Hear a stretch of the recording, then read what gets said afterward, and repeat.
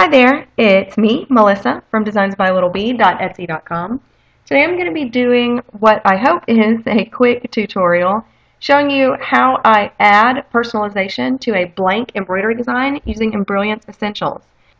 Specifically an in the hoop embroidery design, which is important to note because of that finishing bean stitch that is present on so many in the hoop designs like bookmarks or felties, snap tabs, etc. I am working with a design that I just released. It's a plain blank bookmark. This is something you can do in a 4x4 hoop. I have a tutorial that I will post below this video on how to make these. They're super easy, they're fun, you can do them in a small hoop, and so they just make great little stocking stuffers or gifts or happies for somebody who needs them. Now in the past few weeks I have released some in the hoop bookmark designs that have a certain theme. Like I have a mail truck, a llama, a hedgehog, a unicorn, just a bunch of different little designs, and they match up with the bookmark. They appear at the top of the bookmark and it will only specifically stitch that thing. But it occurred to me that you guys might want to make your own bookmark, like with a design that you already have, a small kind of fill design, maybe a felty, if it's okay with the digitizer that you use it that way. It's always okay with me if you use my felties for other projects. Or a monogram, an initial, team, name, sports, numbers, anything you can think of, you can add to these blank designs. So I thought I would do a tutorial to show you how I use Embrilliance Essentials to personalize these myself. So what I have here is a single in the hoop bookmark. It's just a rectangle, not that fancy. What that consists of is one step that is a placement for your bookmark, and then it's just a single running stitch all the way around, and then you'll place your vinyl or whatever fabric you're using to cover that placement, and you'll run your personalization, and then you will run the second step, which is the same as the first, but it is a bean stitch.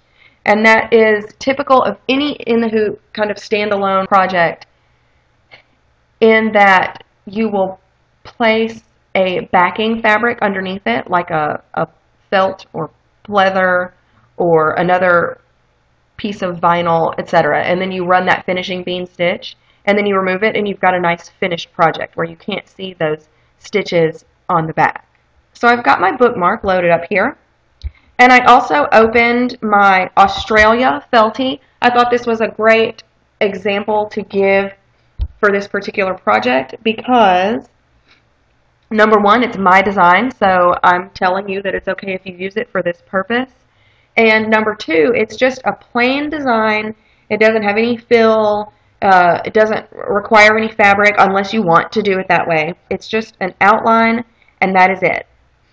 So what I'm going to do is I'm going to click on my Australia felty, and you'll see that this felty, since it doesn't have any other fill stitches or anything like that, it goes in 3 steps. The first one is placement for your felty.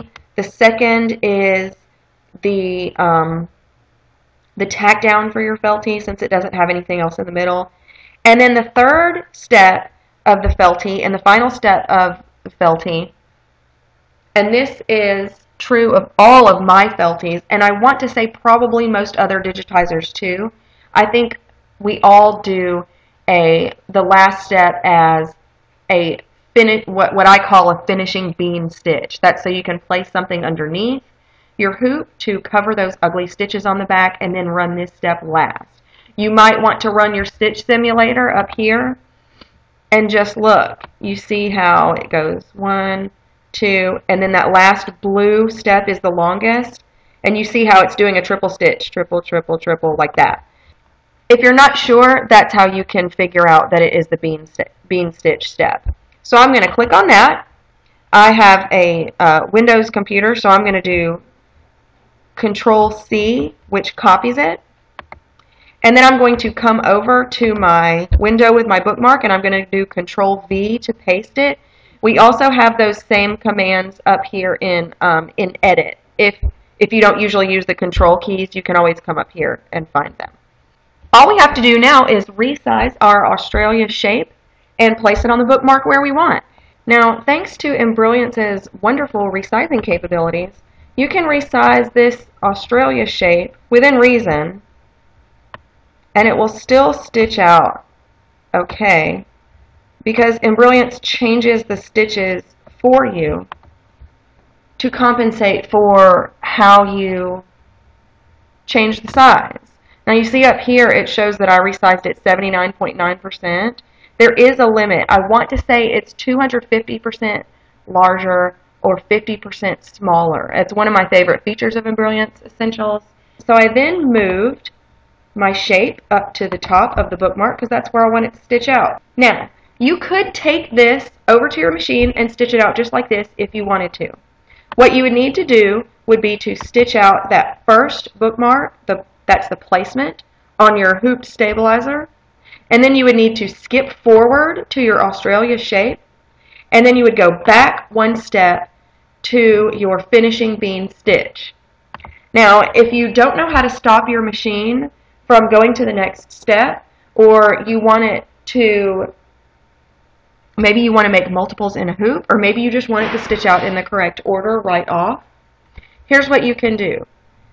You grab that finishing bean stitch, mine is red, I'm going to do copy.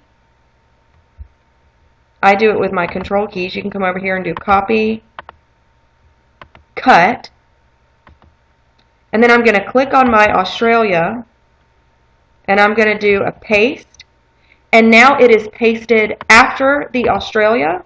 So now if you took this right over to your machine, and make sure they're all different colors, if you took this over to your machine, it would stitch out in that order. One thing I do need to remind you, in Essentials, you need to go up to your preferences right here, go down to Files, and make sure that this Remove Overlaps when Saving Stitch Files is not checked. That is a function that will take out any stitches that are repeated, and in here you'll see that our bookmark shapes are the exact same. So your finishing bean stitch pretty much wouldn't stitch out because these are different objects, and so Essentials would try to help you by taking out the stitches that are repeating. But we don't want it to help us in that way because the repeating stitches are important in this. So make sure, that's a common thing when people save a design to their machine and they say, oh no, half of my design is missing. Well, that's because you had that box checked. So if you look in the Embrilliance group, it's called, on Facebook, it's called Brilliant Embrilliance Embroidery. If you search remove hidden stitches, you will find a million results for that. So that's what I just did. Make sure that box is not checked. It's up here in Preferences, under Files. If I save this bookmark here to my machine, this is exactly how it would stitch out. It would do a placement for my bookmark, then I would place the vinyl or felt or whatever I'm using. I would stitch out my Australia shape, and then I would place some pleather, is what I use, on the back underneath my hoop, and then I would run the finishing bean stitch, and that would seal those all together like a sandwich. Then I would remove it and cut around my bookmark, and it would be ready to go. Now, if you're doing a craft fair, or you're giving some of these as gifts, and you want to do several in a hoop, I'll show you one of my other favorite features of Essentials, which is color sort. I would select all my entire design here. I would do my wonderful Control-C for copy, and then Control-V for paste. I want to grab that whole design, pull it over, give myself room to cut in the middle. And now I have two Australia shaped bookmarks. Go over here to Center Designs in the Hoop. Now they're centered right there in the hoop, and if you stitched this out on your machine as is, it would do each step as shown over here. That would be good maybe if you were doing them in, if you were planning on doing the bookmarks in two different colors and you wanted to do them separately but in the same hoop. Now if you're doing a bunch of these in the same hoop and you want all of the placement stitches at the same to stitch at the same time, for example, and then the Australias to all stitch at the same time. Then you can come up here to Utility, go down here to Color Sort. It will tell you the design page has been reduced by 3 color changes. You click Save It, type in however you want to save it, Australia bookmarks, click Save, and then, very important, it won't show up as color sorted right here on this screen. This is still your working file, so it still shows all those different steps. To see how it has saved in the color sort function, you're going to have to go to Open, and then go find your Australia bookmark, open them, and here is your color sorted file. Make sure you do that. A lot of people get confused when they save a project using color sort because they're still on this working screen and they say, well, it didn't sort the colors. See, they're still all there. Nope. You have to go into the folder wherever you saved your color sorted project, whether it's in your machine or in a folder, and you have to open that to see the color sort. And you can see right here, there are my 3 steps. Mine does green, then blue, then red. And if you're not sure if it saved it right or not, you can go right up here to your Stitch Simulator. Green. Then it does all the blue Australias. And then it does all the red finishing bean stitch. So it saved it perfectly. So using those steps in Essentials, that is how you can merge different files that you have. Of course, be sure it's okay with the digitizer if you chop up their felties or small designs like that. For me, perfectly okay with any designs at designsbylittleb.etsy.com for you to use your felties or your small fill designs in any way that you like to personalize another project. Using these steps, you can also add a monogram, a name, anything that you like. All you need to know is either how to stop your machine and skip around to the steps, or you need to know how to copy and paste and recreate those finishing stitches so that it stitches out in the order that you want, if that's how you want to do it. And using color sort, you can then create multiples of that project in a hoop. So I hope this tutorial has been helpful, and I hope it makes you feel excited about creating projects that are all your own using designs that you already have. You can find this blank bookmark design as well as that Australia felty I was using, along with lots of other awesome embroidery designs at designsbylittleb.etsy.com. I will put the links to everything I talked about in this video, including buying Embrilliance Essentials or any of their other awesome software, down below the video. If you like this tutorial and you'd like to see more videos that I do, including tutorials and just some fun stuff every now and then, please click on that red subscribe button down below the video to subscribe to my YouTube channel. So I will chat with you on our next video. Bye!